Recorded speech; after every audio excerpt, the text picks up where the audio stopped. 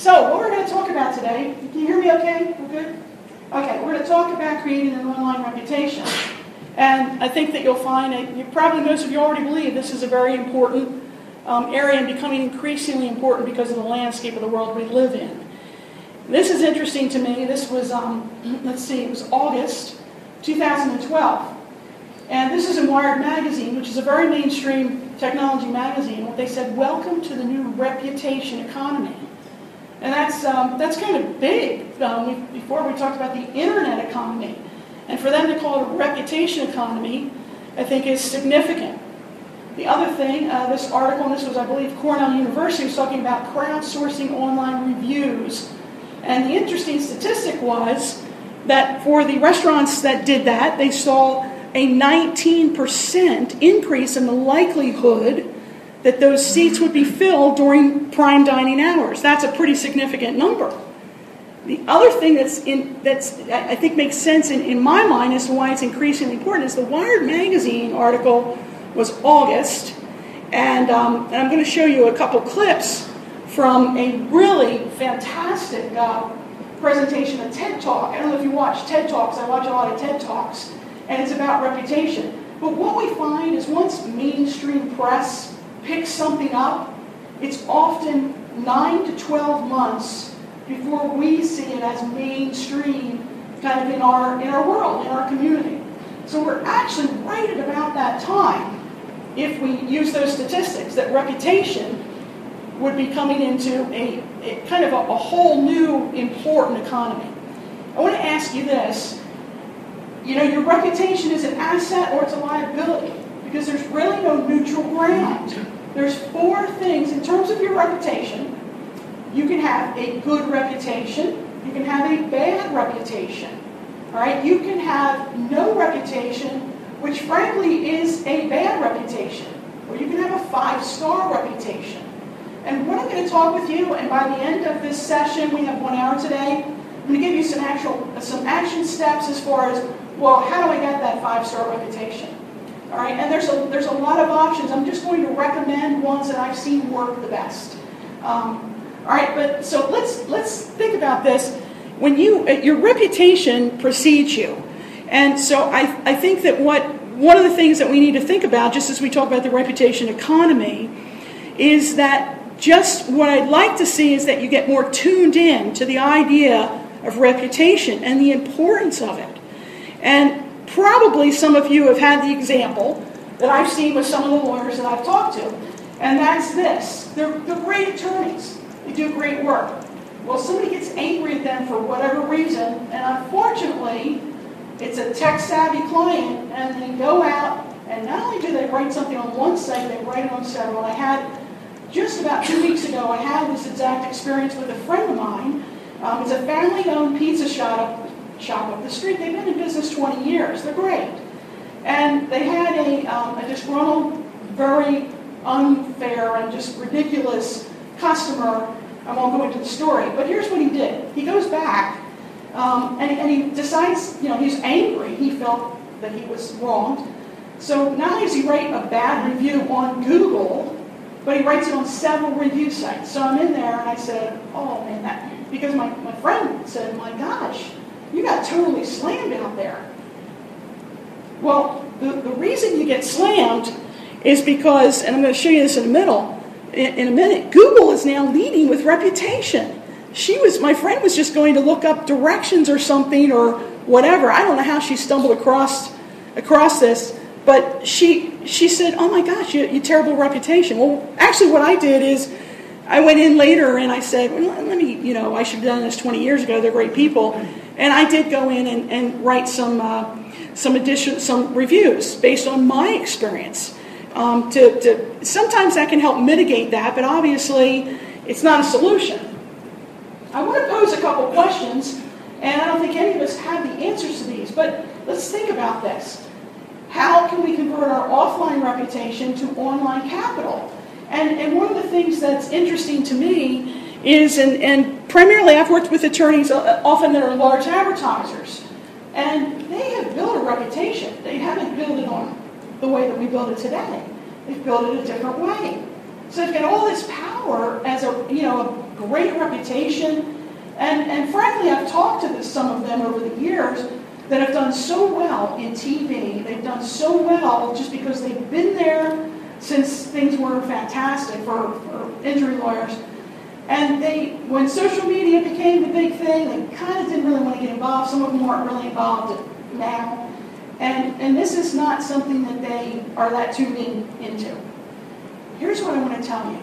When I show you how Google is leading with reputation, here's what I'm observing as I do that research. When I go in and I do the research, because you see, less than a year ago, Google decided to lead with reputation. And the first thing they did is they indexed 80 million businesses. So your business has probably been indexed, as with everybody else's. And now when somebody puts in a category, and if they put in a category like personal injury lawyer and then the city, Google is going to lead with reputation. And so what I'm finding is some of the attorneys that have really made it, they're not tuned into this. But guess what? When I do those searches, I've been around for 15 years in the PI industry. I'm seeing a lot of attorneys that are coming up at the top that I don't even heard of them. And some of the big players that have these huge offline reputations, it's not translating into online reputation. So what I want to say to you is, this really is important for all of us, because there is not a natural progression from offline to online. What we want to know is, how can we mimic the trust we've built face-to-face to an online world? I am not diminishing what you've built face-to-face, because that's number one. That's gold. That's the gold standard. But let's face it, whether or not people find you online, they're probably going to confirm you online, so you have to have that online visible reputation. Reputation is about trust. And trust, as some much smarter than me are saying, is the currency of the new economy. So how do we build online reputation? How do we build trust? How do we build trust online? Now, I just mentioned to you the idea that if you put in a category, and if any of you are online now, if you just put in personal injury lawyer or whatever your category is, and then you put your city. And for me, when I finished this up last week and I wanted to get an example, I live in Philadelphia, so I just did Philadelphia. So I just put in lawyer Philadelphia. And what you see is exactly what came up. And I'm just going to go through here's what I would have drawn from what I saw. Okay, I look at that. I see these 7 people. Now, right away, 2 of them stand out to me. The first one, Astor Weiss, the reason they stand out is because they're first. And we think, okay, they're first, they must be good. So we look at first, and then the other one that stood out, and obviously I tipped my hand here, is Sheraton and Murray. And the reason that is because, as you can see, they have 15 Google reviews. They have a score of 28. Now, I really encourage you to go ahead and check this for yourself. Look at the category, find your own. Because here's what happens with those. You may say, well, why doesn't anybody else have a score? Well, you don't even get a score until you have a certain number of reviews. But once you get the score, as you can see, it lends itself to some credibility. So I said, okay, well, I would look at those 2. So let me go a little further. So I went to Sheraton Murray, and I looked at them. Well, here's the first thing I saw. And again, this is just my thought process that I'm sharing. And what you need to do is you need to think this through from your market and their perspective, which is not an easy thing to do, but we have to pull from something. So the first thing I saw is, okay, they have not merged their Google Plus and their Google Local. Because what you see at that top where the arrows are, it says About and Photos. Well, if it was merged, it would look like this. It would have all 4 categories. So a little thing, the technology is important to me. So I thought, okay, well, one small strike against them, not real technology savvy. I also looked at the review, and I get my magnifying glass out here, and it was, okay, so the first review was a year ago. But I like the 4 pictures at top. It looks aesthetically pleasing to me, so she's definitely still in the running here. Then I go to Astor Weiss. Okay, they merged their Google account. That's good. Their other big thing they have is they have 2 recent reviews. All right, and again, you look at the date on this, 2 months ago. All right, so they have reviews as recently as 2 months ago. That's a good thing too. What they don't have is they don't have the nice pictures across the top. They have a couple, but this site is not optimized. So in the end, well, actually, the next thing I did, I went in and looked at them, because here's what happens. I told you, you can go in and you can do directory. I'm sorry, you can put in category and city. All right, and then the other thing you can do is you can just put in company and city. So when I went in and I put in the name of the firm, Astor Weiss, Google is also leading with reputation here. So if you look at this and you go down that list, what do we see here? We see, let's see, Yelp, Super Lawyers. Those are all review sites. So once again, Google is saying, you want to know about this company? Here's where I would start, reputation. All right, that looks pretty good. But here is the tipping point. This was the big tipping point in my mind. If I needed a lawyer in Philadelphia, the first thing I would do is call this company, and here's the reason. When I went in and I looked at company and city for Sheridan, you see what she has with the little picture? That's called Google authorship.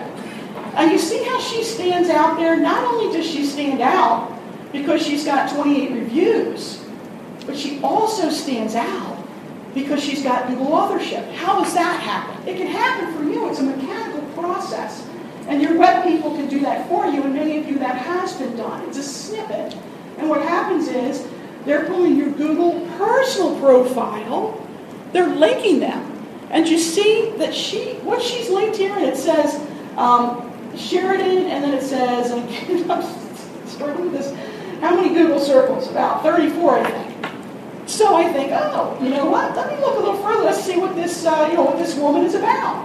So I now click right through. I go to her personal Google profile. Did you get that part? A personal Google profile. It's not her company. It's her. And I start looking. I want to see, well, what's she done here? I see a few sports things. All right, I like that. She's a well-rounded person.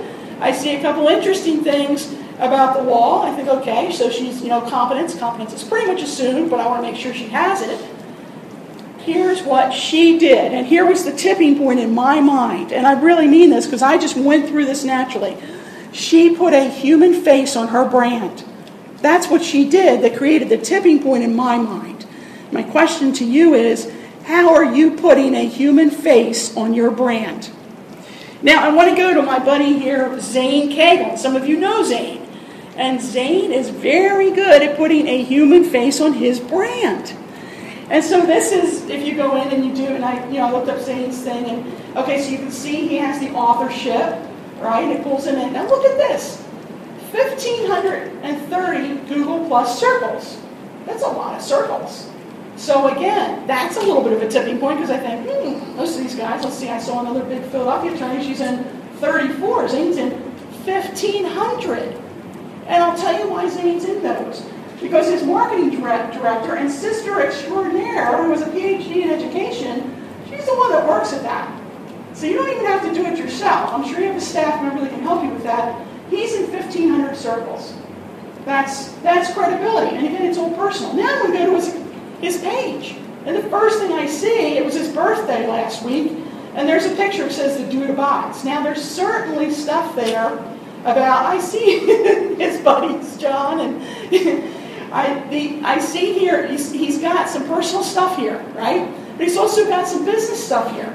So once again, what Zane did very, very well, he put a human face on his brand. That is very important. Now, next point. This is the next section I'm going to go to is mechanical. There are a lot of mechanical things that you can do in order to get. Remember, what you want to do here is when somebody puts in category, lawyer, personal injury lawyer, and city, you want to come up first. That's what we're talking about. That's what online reputation is. Online reputation is found online. Your reputation offline, people are talking about. Online, they're typing, they're searching. What you want, the end game here is, they put in category, city, boom, there you are in that top 7. Here's some steps to get you in the top 7. They're mechanical, they're easy, they're administrative, but many people don't realize what they are. The first thing is what's called, you need a consistent citation. And all that is basically your firm name, your address, your phone number. It has to be consistent. I went back and once again I used the example of Astor Weiss and Sheraton. Now if you look at Astor Weiss, and if you can see better than I, you can see that the address for Astor Weiss is two different ways. In Google, they do not use Suite 600, but in Yelp, they do. For the most part, your competitors are totally missing that because they don't realize it's important. But it is. A consistent citation leads to authority. And when those first 7 places come up in Google, they come up for a couple of reasons. Your online reviews, that's one of them. But your authority is another one. And authority in Google is established by a number of things, one of which is the consistency of your citation across all brands. Now, most of you, this is being done for you. Your citation is out there if you have SEO people. And the work of SEO people to date is typically done, and you don't really know much about it because it's just, it's over there, it's over your head, it's over my head too. I'm not an SEO person. But what I do understand is this, and this is basically just, I know that I need to have consistent citation for my attorneys across all sites, and that's going to help them. Here's another big point that I want to tell you. Your vendors cannot work in a vacuum anymore.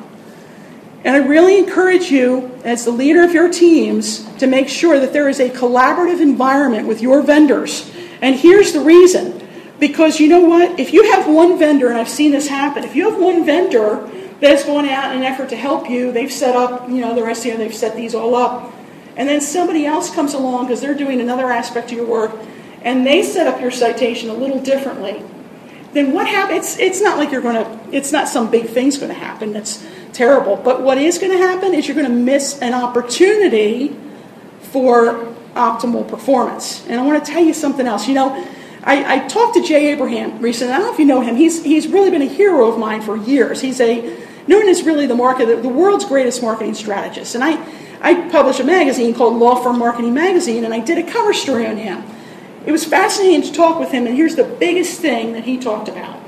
He talked about strategic preeminence, and what he means by that, he said that so many of us as business owners, we are content to be successful and profitable. We're content to be profitable, but we don't push the envelope. And so something like this, most people would say, oh, for Pete's sakes, so she uses 600 one place and not 600 the other, who cares? Well, if that gives you just a little ability to get a 1% advantage, and you do that 10 different places in your business, that's 10%. And what Jay said is, he said, if business owners would understand that there are so many opportunities in your business to improve by 1%, and if you would start doing, I see a couple head nods because you guys are probably doing that. It's a competitive advantage because most of your competitors aren't. But if you'll just take those 1% opportunities and start implementing, and so many of them, this is an administrative job that a $12 an hour employee could easily do this for you with guidance and a strategic plan. But that's an opportunity for optimal ROI. Now let's look at Sheraton. Okay, so for Sheraton, this is an even smaller thing. She uses number 2500, and then she uses it without the number. Again, I don't want to scare anybody. I really don't think anything is going to happen bad. It's not that big of a deal. But here's what is happening. It's a missed opportunity for optimal ROI. How many of you want optimal ROI in your business? All of you. Right. Thank you. All of you want optimal ROI. These are little things you can do to achieve that. So your unique address matters. Here's another point I want you to understand. Now, for the most part, your attorneys in your office are probably not out there setting up their own online reputation information. They're probably not out there doing it. But because Google brought in 80 million businesses and indexed that, a lot of them are in there. And I was talking to an attorney just 2 days ago, and I was talking about the importance of having their one attorney that's out there. We've got to differentiate his address. Here's why. You've decided on your citation now. You've let your team know. Everybody's using the same citation. But then you have an attorney in the firm that either has gone out and set up their own listings, or Google has just brought them in because maybe they're a well-known attorney. And it's the exact same address. It's the exact same address, but instead of the firm name, it's the attorney's name. That's not 100% consistent. Is it a problem? It's not going to be, it's not that big a deal, but it's a missed opportunity for optimal ROI. So experts are saying, and this could change next week because things change all the time, but experts are saying right now, when your attorneys do that, if they've done that, or if it's being done and it needs to be corrected, what you want to do is you want to use a different suite number. That's enough to differentiate. Again, it's about optimal ROI. So if this attorney has suite 20, if the firm is suite 2500, you can have the attorney do suite 2510. Actually, before I move on, let me just tell you this. Optimizing your profiles, and like we saw in the beginning, one of them had a lot of pictures and things, and the other one didn't. You cannot optimize your profile until you go in and claim it and verify it. Once again, this step is a huge opportunity for all of you, and the reason is this. Very few of those sites out there are claimed. If you go out and you look at the main sites, I'm going to tell you which ones I think are the main ones to get on your radar. If you look at them, you're out there most likely. All right. Oftentimes, there's not completely correct information. If you want to correct that, you actually have to go through a process of going in, claiming the site, and verifying. And this is something you really need to do within your firm. The reason is because they want to contact you at your firm. Whatever phone number you use, whatever address you use, Google's going to contact you, and the other sites too, either by a phone call or by a postcard, and they're going to want to put a PIN number in to verify that site. That needs to be done by you. The biggest disconnect I'm seeing is this. Firms, maybe I work with them or whatever, they're trying to do that, but the call comes in, and it's an automated call that says your PIN number is 12345. And the operator gets it, right? And they're like, what is it? Crank call? I don't know what this is. And so the information is never translated, and therefore the site is not confirmed. Now, I had somebody else, and this is just a caution to you, I had somebody else say, and he was doing so good because he was really trying to get these sites claimed for his firm. He said, well, how about if I just change the phone number until I get it claimed? That's not a good option either, okay? Because you need to have, again, that consistent citation is even more important. All right, so, and one more tip that I actually got from ConsultWeb's Dale Tincher is this. Google wants to see a local number. So if your number is 207, blah, blah, blah, what you want indexed as that prime number for your citation is a local number, not your 800 number. But for many of you, your 800 number is a huge part of your branding. So you certainly need to get it out there. And what Dale suggested, actually one of his SEO people, which I thought was brilliant, he said use that 800 number, but bring it in as an image, because then it's not going to foul up Google's algorithms. All right, so that was a tip, and I thought it was a good one. All right, are you review worthy? Because now we've established what you need to do mechanically to set the stage here. But are you review worthy? And that's the next thing. Again, remember what we talked about? That Zane and Miss Sheraton put a human face on their brand? Because you see, one of the things that I think we all understand, but sometimes we don't think about, is your competence is assumed. Now, if you're Jerry Spence, you have a huge competitive advantage because you're just the best. But most of us are not just the best. We may be the best in our market, but you have to really be at a high level before that's enough. All right? So if you're not at that high level, then understand this, that the reason you're getting chosen usually is not because of your competence, because people are assuming that. And I talk about Starbucks as being my favorite brand. I really enjoy Starbucks. It's part of my routine. But it's not about the coffee. I enjoy their coffee, but there's a lot of places I could go for good coffee. It's about the experience, because they've positioned themselves as part of their marketing strategy. They've positioned themselves as the third place. And so what happens is I go to Starbucks, they're my friends. I used to say they're like my coworkers. I go see them, they know my drink, they chat, we talk. And so that's what it's about. It's about that human face. I want to mention what I thought was a fascinating conversation I had with a friend, John Bisnar, out in California. And I was talking with John. And, I also interviewed him for the magazine, and here's what he talked about. He talked about he runs a mastermind group of really they're very successful attorneys. And he was telling me that in the meetings, one of the things that they do, okay, so the client comes in the office, and he talked about, when he explained this, what I'm going to tell you, I was talking to Ryan Pitts, who was a real good guy too. He does intake numbers and things. And Ryan said, yes, that's intake choreography. I had never heard that term, but it's pretty interesting. And here's how John does it, okay? So he has his mastermind group, and in talking about what Jay Abraham calls that strategic preeminence, working towards optimal ROI, okay, here's what these guys do. One of the things they did is, well, they worked on a menu. So one guy had, when the client comes in, what John says is he wants them, he kind of orchestrates that client, the receptionist knows that client, he wants him to be in the waiting room at least 5 minutes, but not more than 10. He wants them to absorb the aesthetic the surroundings of the room. He's in a beautiful building. There's fountains and things. He wants them to kind of absorb that. And during that time, what's even more important is he wants to kind of wow them.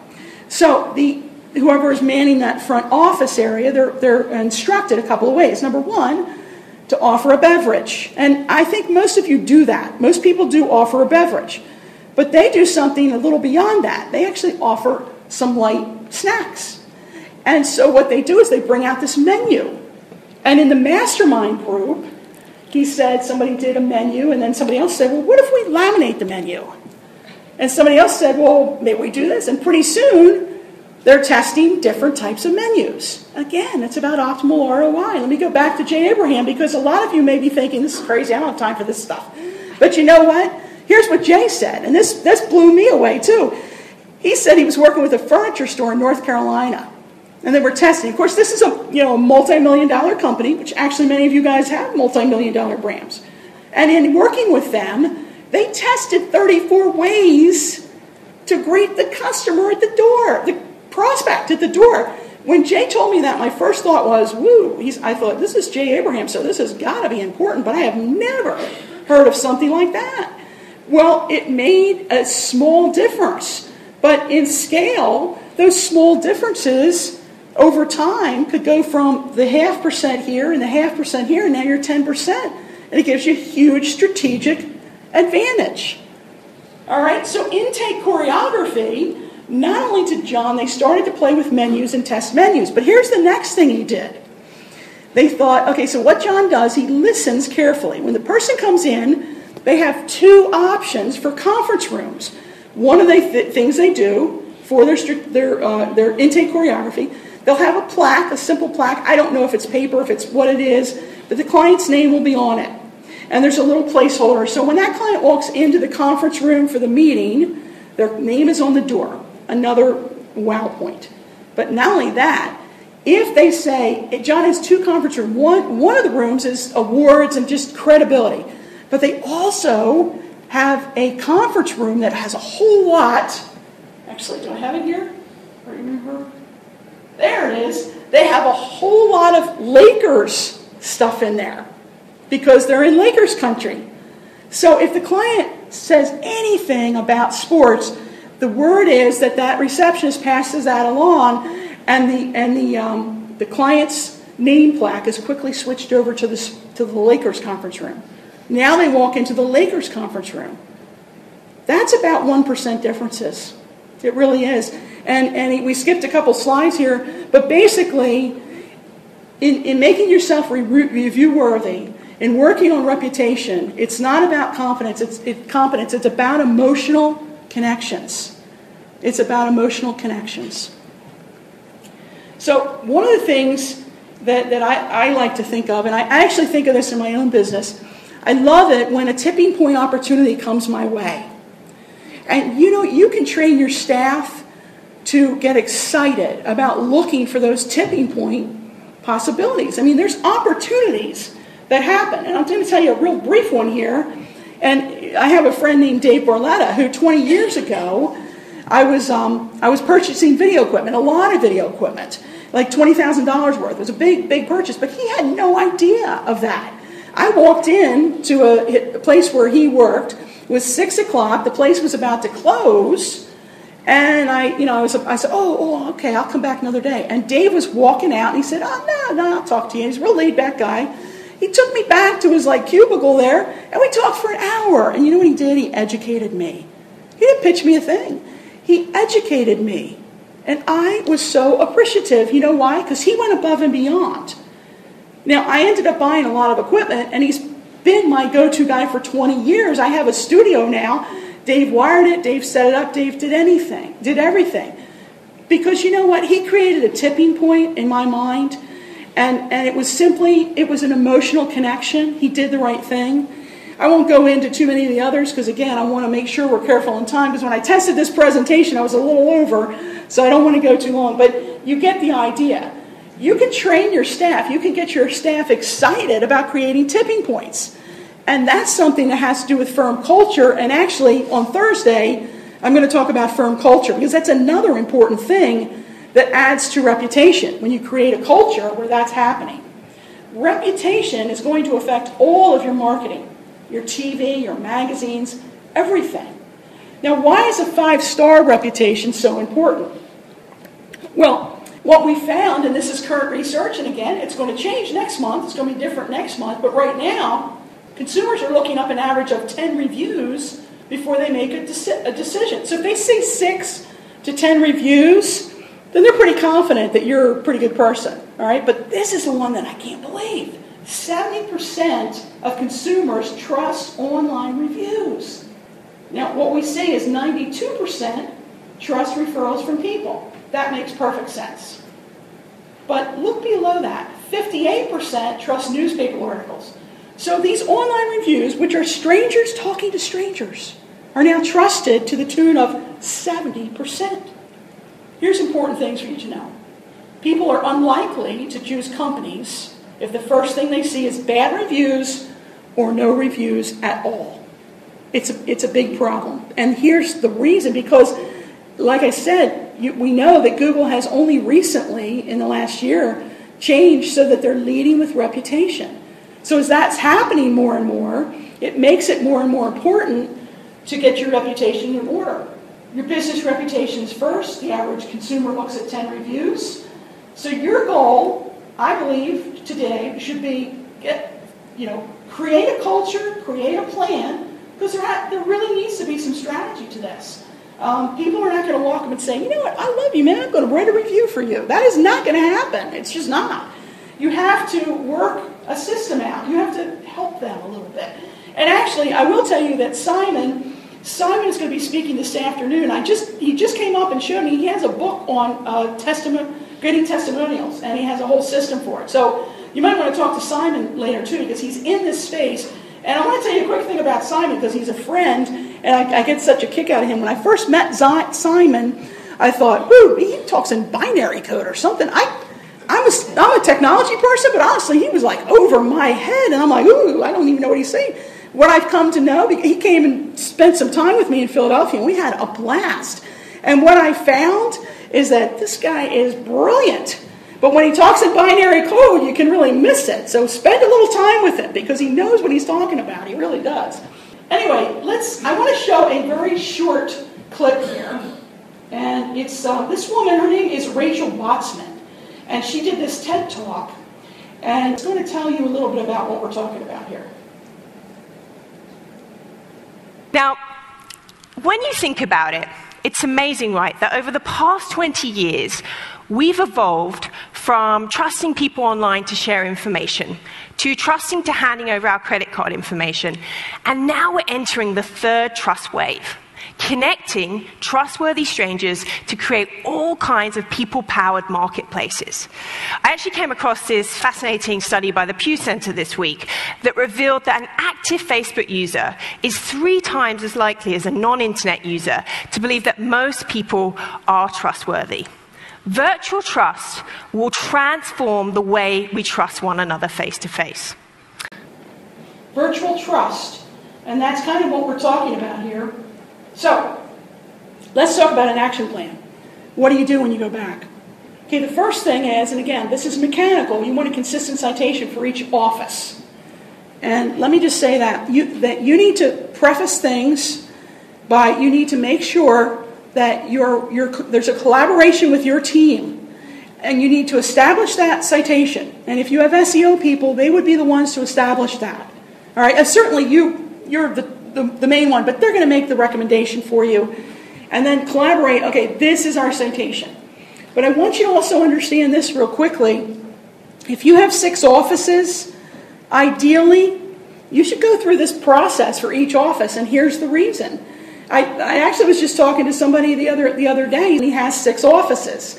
And what I said is, you know, we need to index each one of those, because his main office is in Portland. But he has Augusta and Bangor and some other ways, and when I went in and I looked at him, I was pleasantly surprised that he actually comes up in that top 7 several different places. And I'll mention that I believe his people, I talked to a woman named Paige over at Voodoo Interactive. They're terrific, and I think they're going to present something here today too. But I said, woo, man, they're really good, because he came up right at the top in several of those states, even though he hasn't done all this yet.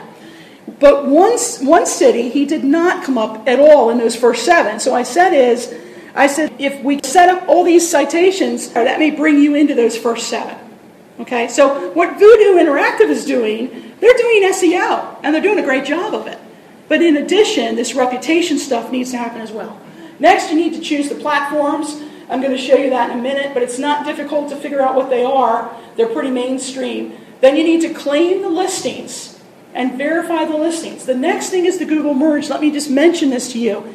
If you have SEO people, talk to them about getting this done. They will do that. This is a little bit tricky, and you need to do it correctly. So what I encourage you to do is get some counsel from some expert that you trust on the Google merge before you do that. It's a very important decision. Then your listings need to be optimized. And then next, as I said, you need to create a reputation marketing culture, because they're not going to walk up and say, hey, you know what, I'm going to write a review for you. And again, we're going to talk more about culture on Thursday. Here's some platforms that I would recommend. Certainly Google's the granddaddy. Yelp is second. And then on the left side, you'll see what I think of are my favorite first-tier sites. Insider Search, Insider Pages, City Search, some of those. And then on the right side. Now, I want to tell you a few little tricks and tips I've noticed here. Changes all the time. What I'm noticing, Google is very difficult right now to get reviews. It just seems to be harder. Part of it is you still have to create a Gmail account. For a while, it's hard enough to get a client to set up a Gmail account and write a review. But then what was happening is it had to be an aged account. Well, that's even more difficult, because now if you get them to set up the account, but they just did it today, that didn't stick either. But I'm seeing some of them stick now. As I said, it changes all the time. But there's a great back door to Google.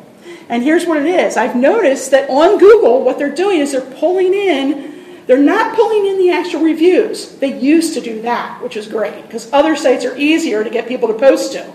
But what they are doing is they're pulling in links. So on your Google profile, you may see things around the web, and it may list your click over to your insider pages, your city search. Kutsu is one I see a lot. Judy's book is one I see a lot.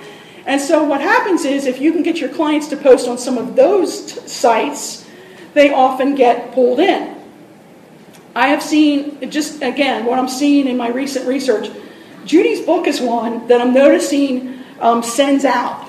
So if you can get clients to, that's one that should be on your radar, because you get more bang for the buck. If they write it on Judy's book and it goes 4 other places, that's good. Okay? And Yellowbot is one that I'm seeing pull in. So that's important too. Avvo, a quick word from Avvo. Avvo, I think they're a great company, and they are absolutely on the top of the radar in the legal industry. They may be on the top of the industry in the consumer industry. I'm not really sure. I don't know if they're mainstream like LegalZoom is. They may be. They're certainly headed that way.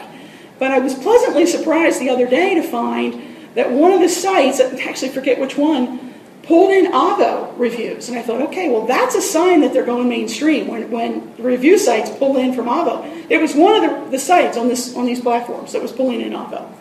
So let me give you a couple of review strategies, because now you say, all right, how do I get a review? One of the things I recommend is that you set up a review page on your website. And your web people can do that. Here's the reason. Because you know what, I guarantee you at some point you are going to have people that are ticked off at you, and maybe you didn't take their case because it was soft tissue and it made no sense, but they don't understand that. And so they want to write a review. Well, in some instances, not only can you use that review page as a positive, but you can maybe deflect what they're doing. So if they're angry and they go to your website and they find that page, writing a review on that page may satisfy them so that they then don't go out to 3 other review sites. Now, actually pages that I've seen set up, and again, a lot of places you can, any web company could do this, but what we do is we control those pages internally. So when the client posts, we get their, all their information, and it's not going to another site, it's internal, but you can still use the reviews on your website, okay? But if a client is angry and they go to your website, they write a bad review, at least you've contained it there. Once they go over to Google, you can't contain it anymore. The second thing I would do is if they decide to post a review on your web page, which is not the same as a review site, it's not. It's just your web page. But if they go to the trouble of writing a review, in my mind, they've just kind of qualified themselves that they like you pretty good. Then I would redirect them to a page where you can try to get them to just get a redirect and say, well, you know what, really appreciate that. If you wouldn't mind, it would be awesome if you would actually go to one of these sites and write the same review. Redirect them to Google, Yelp, one of those places. Here's another thing that a few people are doing, and I'm seeing good results from it. If you set up a small test here, okay, I say 100, but you know what? You can set up a list. You can have your firm say, give me a list of 50 clients that love us, and then get someone. And what I would recommend, someone that you know, someone that really knows the business. Could be a wife of one of the partners, something like that, or whatever. But get them to call clients. And I would just have them ask a couple of things, which I'm going to show you in the actual form. Find out, you're basically doing this for a couple of reasons. Ask them to rate the experience, and then ask them what specifically did you like. I'm going to actually set my timer because I just got the 15-minute. Thank you, Russ. What specifically did they like or not like? And then if they gave you something positive, then I would ask them for a review.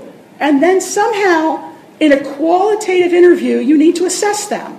Do they know how to do that or not? Some review sites, and this is really good news for all of us, some of the review sites are now allowing you to log in with Facebook. Because you know the obstacle we have with trying to get clients to set up Gmail accounts. Some of these review sites, you can now log right in with Facebook. So what I would do, here's what I would say. I would not actually hire a $10 an hour administrative person to do this particular job. I would look for a middle-aged woman. I just would. Somebody that's caring, has warmth and compassion in their voice.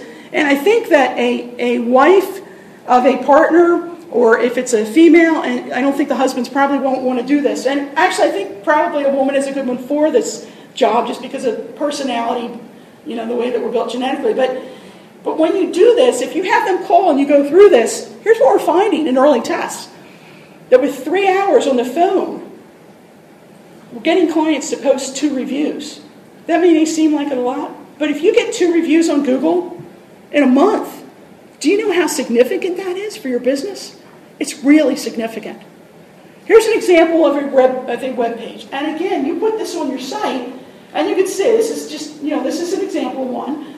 If you put this on your site, you can see that there's the attorney, there's the form for them to fill out, but then on the right, we actually pull in just by, an RSS, we're pulling in leads from other review sites. They can click and go right there. That's social proof. And as I said, it may protect you from them going to other review sites. So you can control what they see. And it may offset disgruntled clients. Okay, here's Zane. This is a redirect to an actual review page. So if someone has pre-qualified themselves, they've written a review, or they've said, whatever, Zane has a conversation, or somebody, and they decide they're going to write this review, then give them the ammunition to do that. So what we have here is just, here's a list, and those links would go directly to Zane's online platforms, directly to Google, directly to Yelp, directly to Insider Pages. And then actually a couple weeks ago, I wanted to test something new. It's like, how do we empower the clients? I think right now, one of the more promising things is this Facebook Connect, because getting clients to log in with Facebook is going to be easier, but still, that's not going to work for Google. How in the world do we get them to do it through Google? All right, there's a lot of things we could do, but what I did is Your Voice Matters, what I did is I created a 45-minute training session, and it talks about how this will empower the client, not just for us, but it's educating and empowering the client to be able to participate in today's world with today's tools. Will we get anybody to watch that? I don't know, but you know what? If you don't test these things, you're never going to know. So we're going to test it. Survey 100 clients by phone. Now, what I did is I just set up a little survey for this, and here's what I did. And suppose you have a person, you're a warm, caring person that's going to do this. Here's what the steps are. Log into your Google account, go to Drive, and then over on the left, there's a drop-down, choose Form. Once you set up that, you get the form, and it's really easy, a couple quick steps. Set up a form, then you have a link to share the form, email it to the one or more people that are going to make these phone calls. Choose a destination. Again, this resides in the cloud, and so I've saved it at Satisfaction Survey in my account. And then when my people are out there and they're doing that, I don't do this is a test, but if you have it, I just set this up and I filled in one myself. Okay, so then what happens is, okay, so I have a couple people out there, they're doing this for the lawyer or whatever, and I go in to look at the results, and I get this nice little spreadsheet. I just pull it right out. Very simple, all free. The future, a reputation economy. What we believe is that there's going to be some kind of a reputation dashboard, and we see that emerging in some different places. There's Connect Me, Cloud. I don't think Cloud is working, but it's not the kind of dashboard that Connect Me is. And there's some others that are coming. But I want to, just because we're short on time, I want to just go right to this other clip on Rachel, because she really sums it up great. Because the future is going to be driven by a smart aggregation of reputation, not a single algorithm. It's only a matter of time before we'll be able to perform a Facebook or Google-like search and see a complete picture of someone's behaviors in different contexts over time. I envision a real-time stream of who has trusted you, when, where, and why. Your reliability on TaskRabbit, your cleanliness as a guest on Airbnb, the knowledge that you display on Quora or TripAdvisor, they'll all live together in one place. And this will live in some kind of reputation dashboard that will paint a picture of your reputation capital. Now, this is a concept that I'm currently researching and writing my next book on, and currently define as the worth of your reputation, your intentions, capabilities, and values across communities and marketplaces. This isn't some far-off frontier. There are actually a wave of startups like Connect Me and Legit and TrustCloud that are figuring out how you can aggregate, monitor, and use your online reputation. Now, I realize that this concept may sound a little big brother to some of you. And yes, there are some enormous transparency and privacy issues to solve. But ultimately, if we can collect our personal reputation, we can actually control it more and extract the immense value that will flow from it.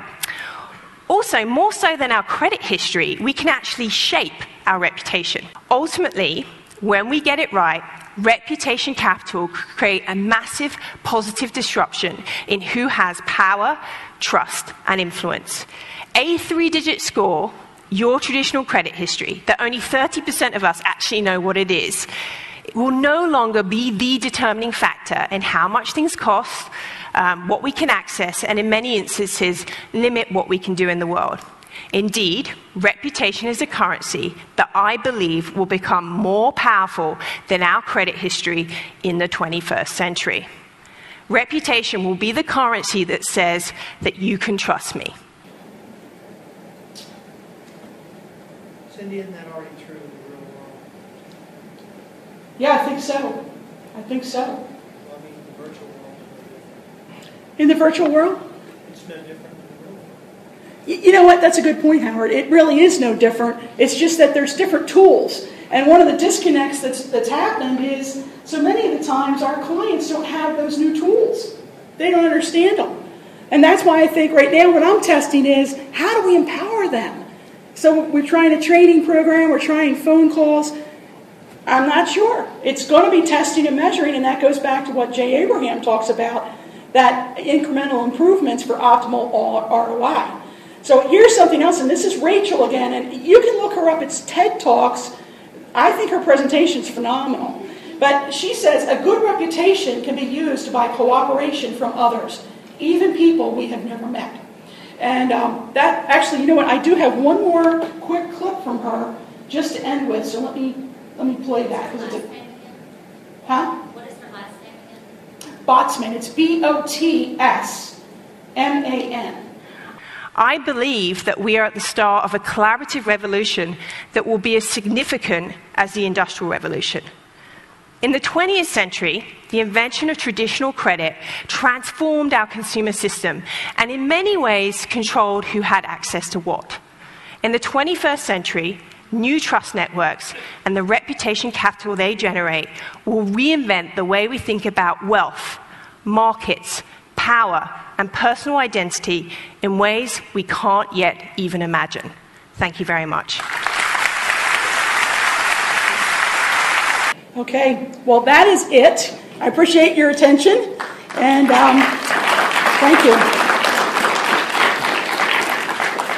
What happened to the You got a question? Hey, got a question, good. Okay, do we have time for questions, Ken? Huh? Do we have time for We questions? got time for 5 minutes, please. 5 minutes? Okay. You want to step at the mic so they can hear you too? Sure. I just want to know what happened to the pizza place.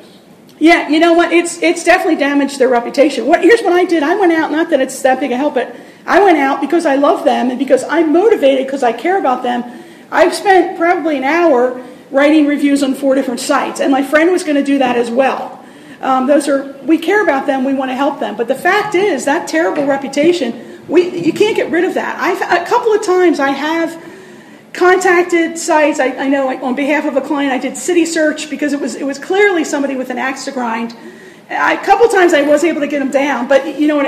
That doesn't happen too often. You're pretty much stuck with it. So it's devastating. But you know what? That brings out a great point, and that's this. Oh boy, I'm 56 years old now, and I'll tell you what, I am a whole lot mellower than I was 20 years ago, and I'm a whole lot carefuler what I say. Because it is not worth ticking somebody off. They are so empowered today, they can destroy you. And there's one attorney that I actually am thinking of who is a phenomenal attorney. But he's got a couple terrible reviews, and then the first thing you see, it's a problem. Anybody else have a question? Good. Can you speak to what impact LinkedIn endorsements have in what you've discussed? Yeah, now for me in my business, LinkedIn is more powerful for me.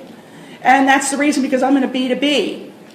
But for those of you that are working in the consumer, your clients are consumers, then I definitely think that these online review sites are more important. So LinkedIn, I do not think has a whole lot of impact for your injury clients. Do you work with injury clients? Yeah. So I don't think LinkedIn is it gives credibility, but I don't think the client is as likely to go there as they will to a consumer-driven platform where these reviews are. But it impacts your credibility for referrals. Yeah. John? Do you think Yelp has much impact? Huge. Absolutely huge impact. I think Yelp is right up there next to Google. Yelp is a huge one. Very, very important. Yeah. You said Google likes aged G+ accounts for reviews. How aged? Yeah. How much age? Oh, I don't know the answer to that. And as I had mentioned, recently, I think that might be changing. I think they might be lightening up. For a while there, you just couldn't, the clients were writing them, and the next day they were disappearing. They just weren't sticking. But I think it's a little better now. I do not know the answer as to how aged.